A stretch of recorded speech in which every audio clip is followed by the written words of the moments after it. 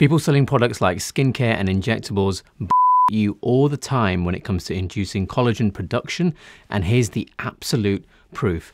First of all, speaking anatomically, there's actually 28 types of collagen in our bodies that we know of so far.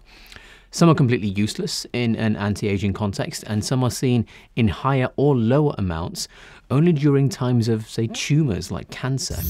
Practically every product on the market will create something like type 1 collagen and maybe some type 3 on the side.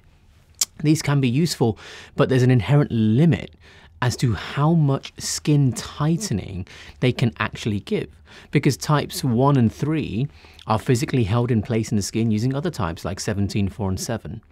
None of this is opinion or anything to do with me, it's pure anatomy. 17, 4, and 7 create a structure that's like a cocktail stick going through a burger, keeping all the layers of the burger tightly together. They go through the layers of the skin vertically to keep the skin tight. 1 and 3, on the other hand, is like adding more meat into the burger, but nothing to keep them tight. So when you eat it, the meat just slides out on the other side. Again, it's pure anatomy, it's not opinion. So what should you do? You should question which types of collagen are actually being made by the treatment or product that you're thinking of getting. Most of the time, the company can't even answer, which I think is absolutely pathetic, that they're selling something to, innocent people who think their skin will tighten, but it's not making any of the more important structures for tightening. And even if they make more than types 1 and 3, you've got to ask how much of the other types it's actually making, because if it's just, a bit, then what's the point?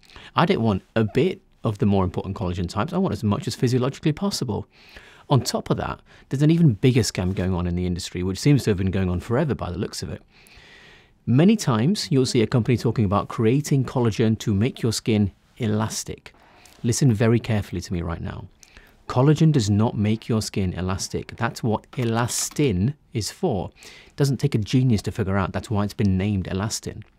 But why haven't we heard of this then? Why haven't we seen it on any product or marketing? Well, the reason is that it's one of the most difficult proteins in the world to induce the production of in the skin. Innumerable labs and brands all around the world have tried for decades to create elastin, and they've all failed. It's ridiculously easy to make types 1 and 3 collagen, but super difficult and basically impossible to get types 17, 4, 7, and even elastin. There's only one product in the world, in fact, that can prove its ability to maximally and physiologically produce elastin, as well as those other important types of collagens like 17, 4, and 7, and even other proteins needed alongside, like fibronectin. Before I tell you the name of it, realize that its ability to do these things is factual, and it has nothing to do with my personal opinion that I love using it. Even if I hated it, it still has proof in the form of actual patents that it can do these things. The product is called Sunekos.